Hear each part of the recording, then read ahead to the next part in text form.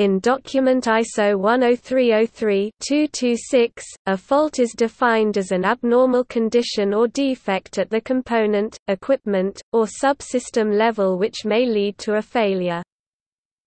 In telecommunications, according to the Federal Standard 1037C of the United States, the term fault has the following meanings: an accidental condition that causes a functional unit to fail to perform its required function.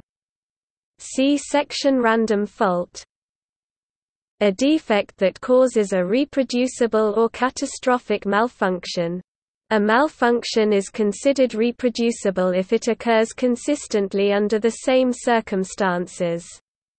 See section Systematic fault. In power systems, an unintentional short circuit, or partial short circuit, between energized conductors or between an energized conductor and ground. A distinction can be made between symmetric and asymmetric faults. See fault power engineering.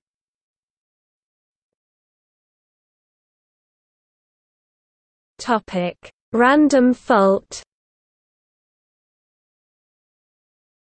A random fault is a fault that occurs as a result of wear or other deterioration.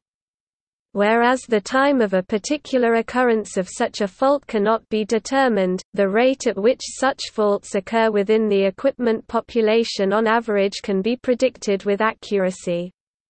Manufacturers will often accept random faults as a risk if the chances are virtually negligible. A fault can happen in virtually any object or appliance, most common with electronics and machinery. For example, an Xbox 360 console will deteriorate over time due to dust buildup in the fans. This will cause the Xbox to overheat, cause an error, and shut the console down.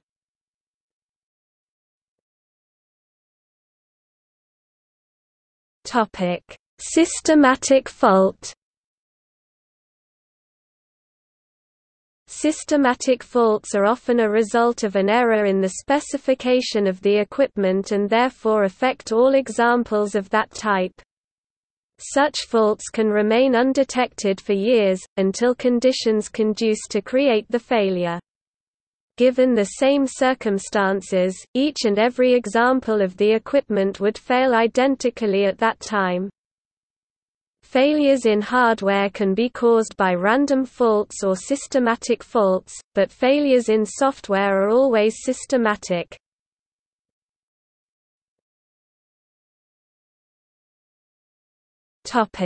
See also: product defect, reliability engineering, software bug, defect disambiguation, fault disambiguation.